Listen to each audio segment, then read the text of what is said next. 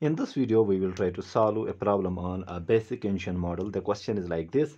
In basic Keynesian model, it is assumed that income is equal to consumption plus investment, where investment is 820 and consumption function is being given by 60 plus 0.8y. Okay, we have to find out the marginal propensity to consume first, then to find the equilibrium level of income, and we have to calculate the value of multiplier. Okay, also we have to find what increase in investment is required to increase income to 5,000. Okay, so let us see how to solve this. So what we are being given, we are being given y is equal to c plus I. Okay, so y is our income, c is the consumption expenditure, I is the investment expenditure. Okay, the value of I is being given as 820. This is our autonomous investment, that very investment that does not depend upon the level of interest rate. Okay, and our consumption function is c is equal to 60 plus 0.8y. Okay, we are being told in first question what is the marginal propensity to consume. Okay, so since this is our consumption function, and how do we interpret this consumption function? It simply tells us consumption is a positive function of income. That means if income increases, consumption expenditure also increases. Okay, and the first term here, this is our autonomous consumption. Okay, let me write it here. This is our autonomous, we say this is our autonomous consumption.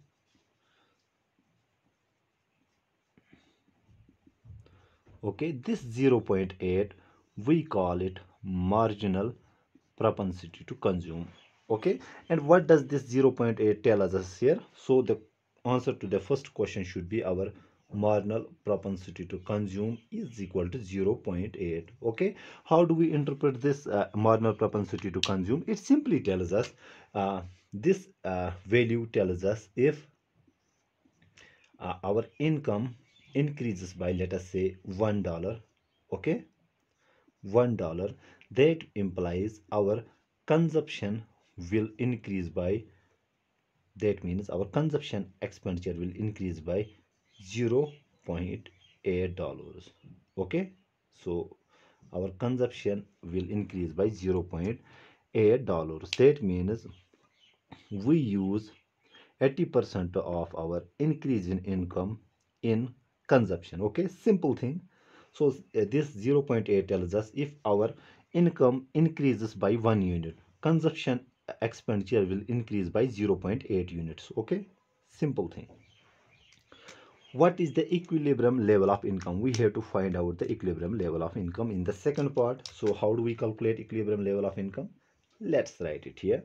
So this is our equilibrium condition. That means our y is equal to consumption expenditure plus investment expenditure. What is our consumption expenditure? This very function. So in place of c, I can write this very thing, 60 plus 0.8 y. Okay, by the way, this autonomous consumption tells us when we have no income, when we have zero income, at that time we need to consume, we need to what we call, we have to make some positive consumption. Okay, so that very level of consumption which does not depend upon the level of income, we call that autonomous consumption. And obviously when we have nothing, that doesn't mean that we will not consume anything. Okay, so we need this very amount of autonomous consumption in this case. Okay, so coming to this, this is our c. What is our investment? That is 820. Okay, so transposing this term here, so this is y minus 0.8y is equal to 820 plus 60 comes out to be 880. Okay, if we take y common, so we are left with 1 minus 0.8 is equal to 880, or we can write y, this comes out to be 0.2 is equal to 880, which in turn implies we can write y into 0.2 can be written as 2 upon 10 is equal to 880, which implies y is equal to 880 into, when transposing this term, it will get reciprocated and multiplied to the RHS. Okay, So we have 2 ones are 2 fives are 10. That means our equilibrium level of income will be 5 zeros are 0, 5 eights are 40, 5 eights are 40. This comes out to be $4,400. Okay, this is our equilibrium level of income. This is the answer to the second part. Okay, now coming to the third part, we are being told what is the value of multiplier. Okay, what is the value of multiplier? Let's find out. First we will try to see how to calculate the multiplier. Okay, let me write the this very function in general terms. Okay, so let us say y is equal to c plus I. Okay, consumption is equal to a plus by. Okay, this a is autonomous consumption, b denotes marginal propensity to consume, and y is the income. Okay, so then our total income, that means in equilibrium our y should be equal to c plus I, which implies y is equal to a plus by plus I. Transposing this term, so we have y minus a, sorry, y minus, I'm just trying to tell you how we calculate the multiplier. So by is equal to a plus I, or taking y common, we are left with 1 minus b is equal to a plus I, and y is equal to, if we transpose this, it will get multiplied 1 minus b, okay, into a plus I. Okay, this thing, this is being called the multiplier. Okay, and what does this multiplier tell us? It simply tells us multiplier is a numerical value which shows amount of change in our endogenous variable when exogenous variable changes by 1 unit. Okay, so what exactly does this mean? So let me see here. So what is the value of multiplier in the third part? Let's calculate the multiplier. So multiplier will be, multiplier as we have calculated, it comes out to be 1 upon 1 minus, what is this b? This is MPC, marginal propensity to consume. Okay, so 1 upon, what is our marginal propensity to consume? 0.8. 1 minus 0.8, which comes out to be 1 upon 0.2, which comes out to be 1 upon 0.2 can be written as like this, 2 upon 10 when reciprocated, that means we get 2.5. That means our multiplier is equal to 2.5. How do we interpret this multiplier? It simply tells us when the exogenous variables change by 1 unit, our endogenous variable will change by 2.5 units. Okay, let us interpret it again. That means if, let us say, if consumption expenditure increases by 1 unit, okay, $1, that means our GDP will increase by $2.5. Okay, so this shows us, this multiplier shows us with what factor does our income change when there is change in the consumption or in investment. Okay, so this shows us the multiplier value, multiplier effect, what we also call it. Okay, similarly, if investment increases by 1 unit, how much will our income increase? This is being given by the multiplier value, which is here 2.5. Let us say if investment increases by $1, okay, that means our GDP will increase by this very much amount, that means 2.5 units. Okay, our GDP will increase by $2.5. Okay, I hope I am making myself clear in this video. So coming to the next part, what is our next part? We have to see the increase in investment that is required to increase our income by, sorry, income to $5,000. Okay, for that what should I rub here? So let me rub this again to get the answer to the last part. Okay, so we are being told how much should our investment increase if we want our national income to increase to $5,000. Okay, What was our initial equilibrium income? Originally our income was $4,400. Okay, we want this to increase to y should be equal to new y should be equal to $5,000.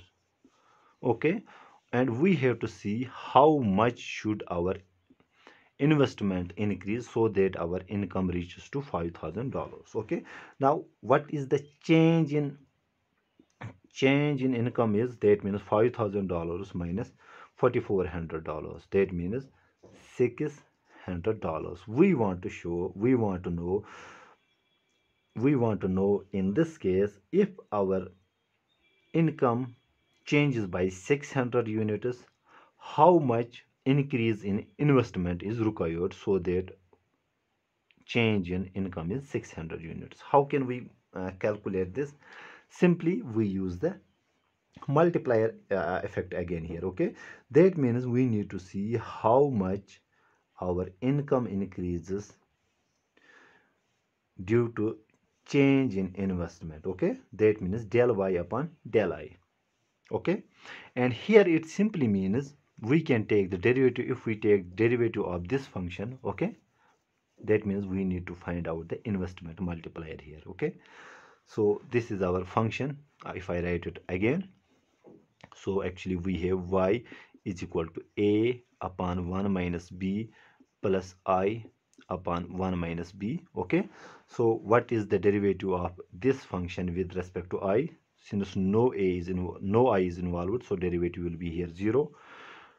Derivative of I is 1, so that means del y upon del I is equal to 1 upon 1 minus b. Okay, which is equal to 1 upon 1 minus MPC. Okay, if you don't want to use the calculus, you can easily remember this very thing here. Okay, that means investment multiplier is equal to 1 upon 1 minus MPC. Okay, so what is the 1 minus MPC? 1 minus 0.8, which comes out to be 1 minus 0.2. Okay, that means if we write it again, this comes out to be, as we have calculated earlier, this comes out to be 2.5. Okay, that means change in income with respect to change in investment is equal to 2.5. Okay, if we transpose this here, that means change in income is equal to 2.5 into change in investment. What do we need to find out? We need to find out the change in investment expenditure. Okay, so what is change in income that we need? That is $600. So let me write it here. $600 is equal to 2.5 into del I. Okay, or change in investment will be equal to 600 upon 2.5. Okay, what is 2.5? 2.5. So let's calculate. We have 600 upon 25 upon 10. This comes out to be 600. If we reciprocate it, when we change it to the, this will become like this, 25. I hope I am making the calculation right here. So we have 5 2s are 10, 5 5s are 25, 5 1s are 5, 5 2s are 10, 5 zeros are 0. So what does this mean? I'm not sure whether I have done the calculation right or not. So this comes out to be 2 upon 10. Sorry, it is here. I have not done the calculation right here. What is 1 upon 2 point? That is 1. This can be written as 2 upon 10. Okay, this becomes 10 upon 2. Okay, 10 upon 2, which means our multiplier is 5. Okay, so again, in the earlier video, sorry, in the earlier part, our multiplier should have been 5. Okay, so if we divide it by 5, which implies 5 1s are 5, 5 2s are 10, 5 zeros are 0. That means our investment should increase by 120 units so that our income increases to $5,000. Okay, so let me write it again. I hope you are not getting confused. If you want if you want to write it in short terms, I was just trying to explain it here. So our investment multiplier is simply being given by 1 upon MPC. Okay, investment means change in income with respect to change in investment is equal to 1 upon 1 minus MPC, and when you change in income is equal to 1 upon 1 minus MPC into del I. Okay, just give the value of del Y here. You know the investment, you know the marginal propensity to consume. You will be able to find out the change in investment that is required to increase our income to $5,000. I hope I make myself clear in this video. Okay, so there were some numerical calculational mistakes here, okay, in calculating the MPC multiplier effect. So I apologize for that, but I tried my best to make this video more simple for you people. Thank you.